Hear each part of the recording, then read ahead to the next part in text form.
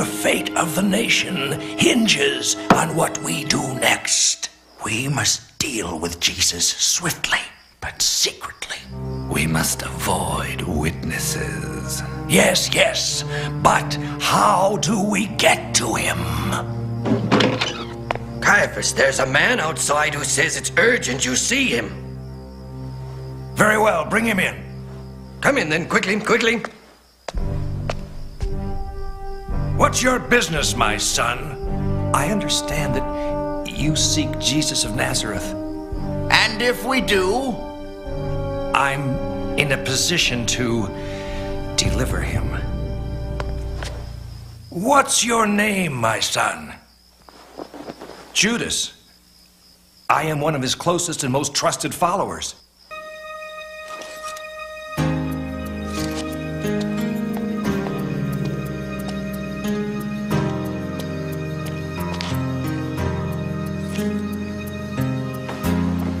Oh, Judas, you've sold him out. What made you do it? What's it all about? When did it all change? What made you stray? Why the sudden change of heart? What drove you away? As the silver pieces jingle inside your money purse, do you feel any richer?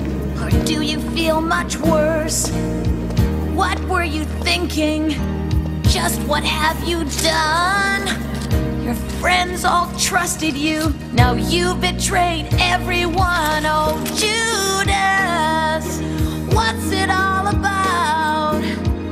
Oh, Judas, you sold Jesus out. You're a backstabbing, sneaky, two-faced crook. That's how you'll go down in every history book. Oh, Judas.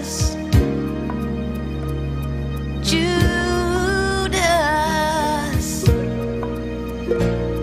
Oh, Judas. And from that time on, Judas sought to betray Jesus. I'll lead you to the exact spot. Oh, Judas. You've sealed your fate.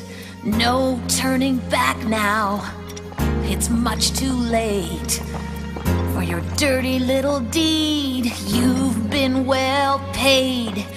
Now you must lie in the ugly little bed you made. As you lead them to him, what do you feel? Any regrets, Judas, for cutting your dirty deal?